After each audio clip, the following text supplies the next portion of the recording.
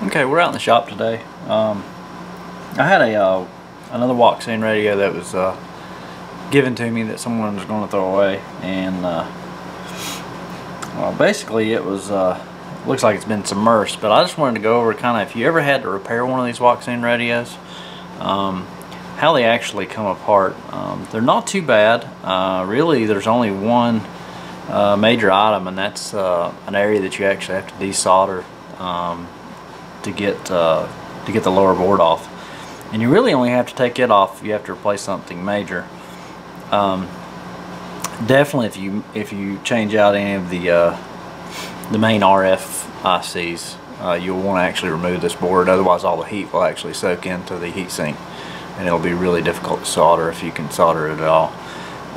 But I'll just give you a quick overview. I've already taken this radio apart, and pretty much it's going to be trash, but that's only because it got submerged. There's several components that are not functioning on it, and I don't think it's not really worth a complete diagnostic and repair. But it is worth showing kind of how it comes apart, how to get it back together, and I'll just go through. I've never actually got to the back side of these boards, which is where most of the RF section is. Never actually even seen it online, but okay, here we've got the case apart.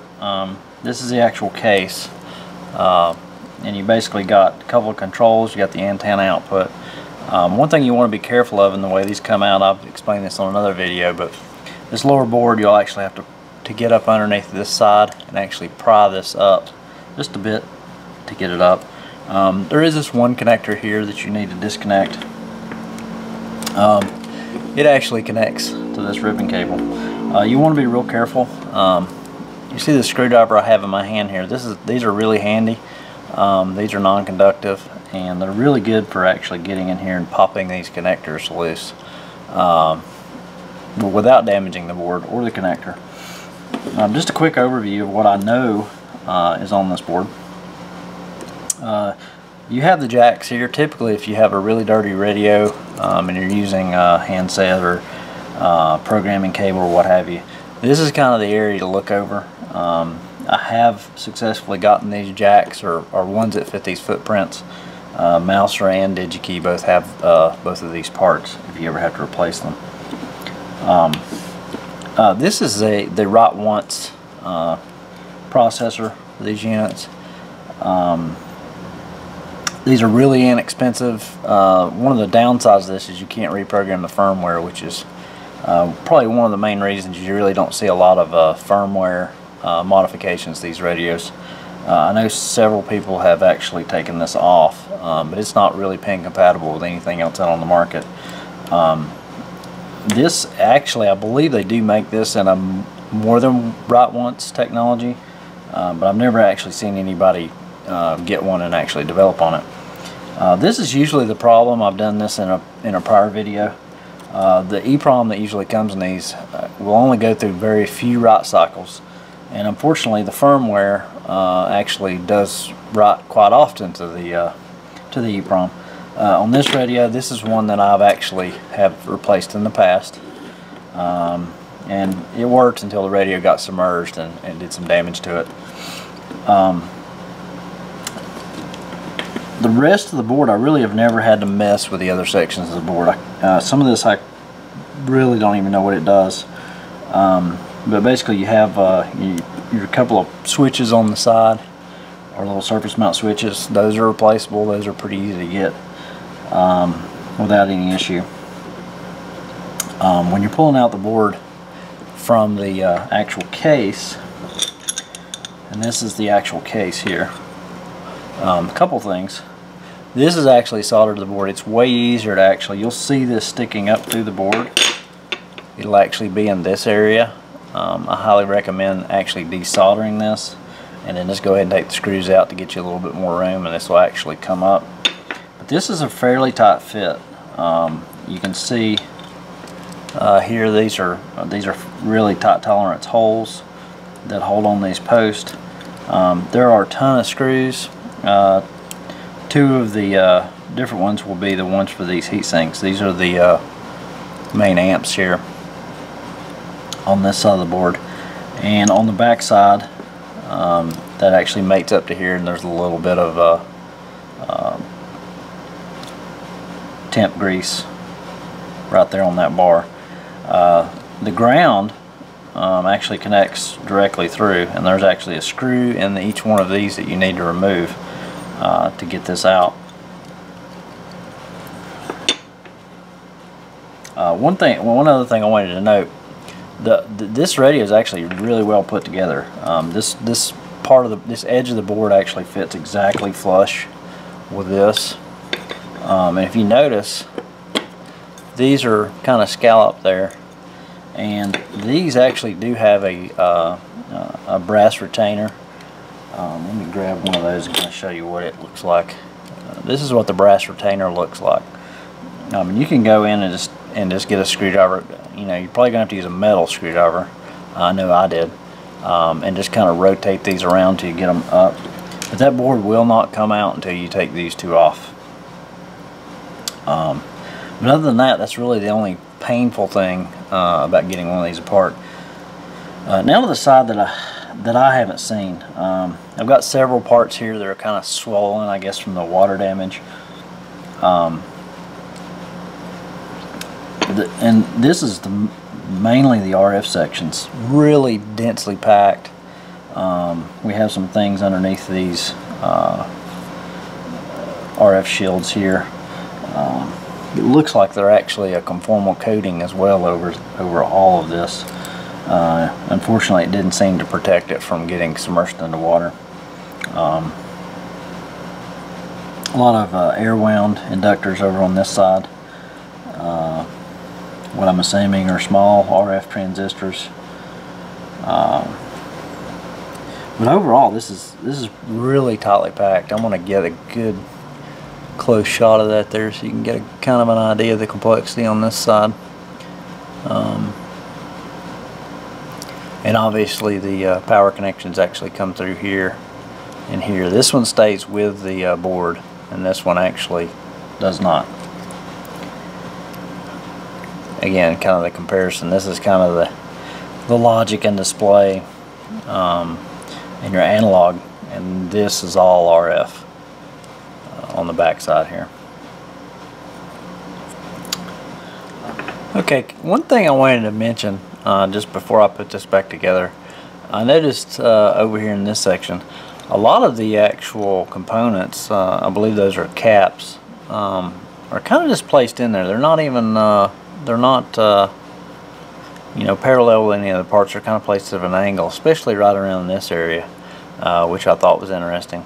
The rest of the board is fairly straightforward.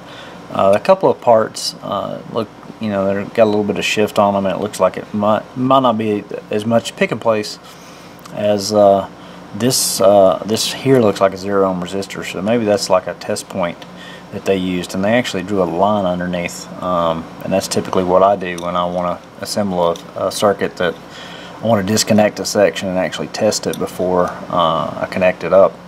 That I thought was interesting, but the rest of it's fairly basic. It'd be really difficult to diagnose any issues in the RF section, obviously, and a lot of these components are just waterlogged, and they have a lot of deposits on them. Alright, we're basically going to get this back together, and like I say, this is something that you want to be mindful of. I've never actually seen one like this. I'm sure that they make them. I've never tried to look it up. I know a lot of people have actually stubbed off the inside of their antenna, and this is actually would be really easy to replace if you had that problem. So you know, if you got one of those radios laying around, if you can't fix it yourself, pretty much anybody with a soldering iron can probably repair this for you.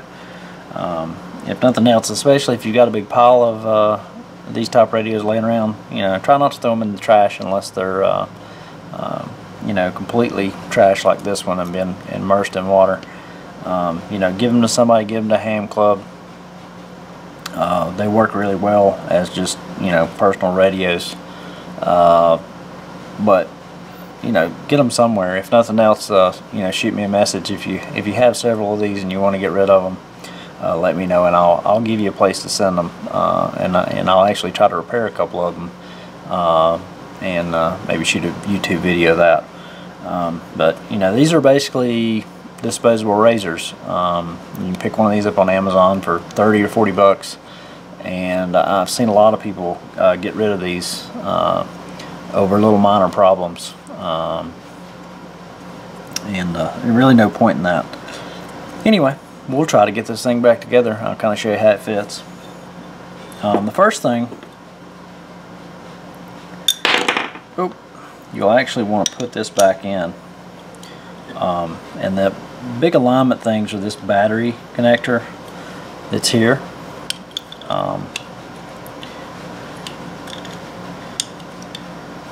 And you can kind of see it works the same as you're putting it in a case. You want to come in just ever so slight of an angle. You can kind of see here how I'm angling it, and press, and it'll basically go back in. The way that I actually remove this, I'm not going to put all the screws in, but I'm going to kind of show you what's involved here.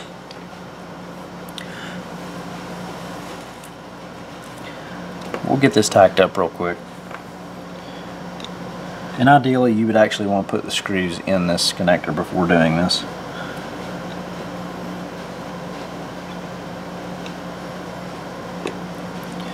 And that's it. Connecting the antenna back.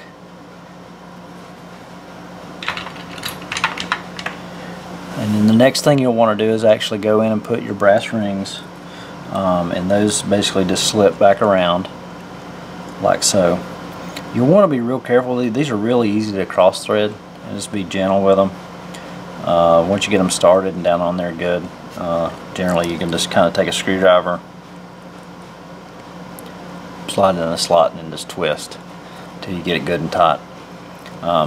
Overall, this is a really good design. I mean, there's other radios that I've taken apart that are commercial units that don't actually have. This is basically a a solid piece that's actually attaching to. So that's a really good design. That's mechanically sound.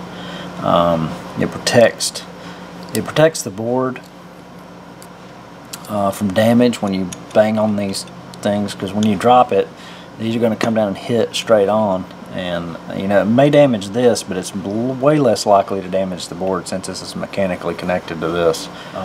So to reassemble, once you get the screws back attached here, your rings back on, several screws go into here. There's actually a different set of screws which actually holds this plate on. They're just a little bit different shape, and there's a plate that actually goes over the RF shield, and it kind of looks like that. And you'll want to get that screwed back in. And then it's just assembling it just like you would on the other video that I showed how to actually tear this down. And that's basically just taking this off. So basically you just reconnect this. These components will slide back up into the holes, and just make sure you get your LED aligned. On this particular one, I actually have the gasket removed. The gasket's kind of interesting as well. Little multicolor gasket arrangement, which is pretty neat. But you can kind of tell. You got a LED holder. You've got your antenna loop. So you would basically put these over, and then just kind of stretch it around. And there's a groove in here that this would go. One thing I've noticed, if you look, this radio is well worn. One thing I noticed is there's a bit of grit and grime on both of these corners, which I'm sure is from use, and that's kind of where the dirt kind of wants to go to and get in at. So that's an area to check. I would kind of clean this off before I ever put it back on, if you're taking apart a radio that's seen some use. Okay, I hope you liked the video, and if you ever need to take one of these apart, hopefully that sheds a little bit of light on how to get it apart. It was kind of nice being able to do this on one. I've never stripped one of these down that far. I was kind of scared to be honest. I try to save all these radios that I can. But it was kind of nice taking apart one that I knew was probably not worth saving. I actually didn't do any damage to it. I'll probably keep this board for spare parts and this casting piece. and the knobs and etc. But it'll go in the spare parts bin. But it was kind of nice to be able to take one apart that I didn't have to worry about damaging. It comes apart a lot easier than I thought it would, and it's definitely something, you know, anyone with a soldering iron should be able to do. If you had to in a pinch, you could actually, the easiest way to get this out, I suspect, would be to actually take these screws out and actually screw the antenna in a few turns. And if you gently pull on this, it would actually probably clear the lip here with this still soldered on. But I highly recommend, it's so easy to just unsolder that. I'm going to go over that just real quick, just to kind of show you how quick and easy it is. Okay, this is some solder braid and, you know, a good soldering iron. And if you get high quality braid, I see a lot of people trying to do this with low quality stuff that doesn't actually have enough flux in the braid to actually accomplish anything.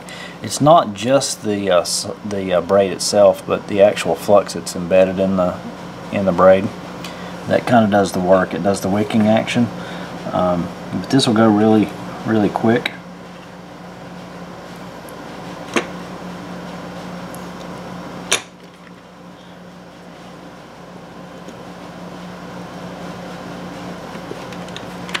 Okay, I actually got it on that first pass, but I just did two just to make sure it's all out. But you can see the void. It basically, you know, wicked up all of the solder material from that joint.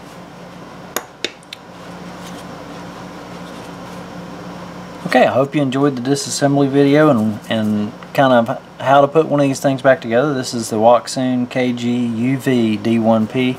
I hope you liked the video, and thanks for watching.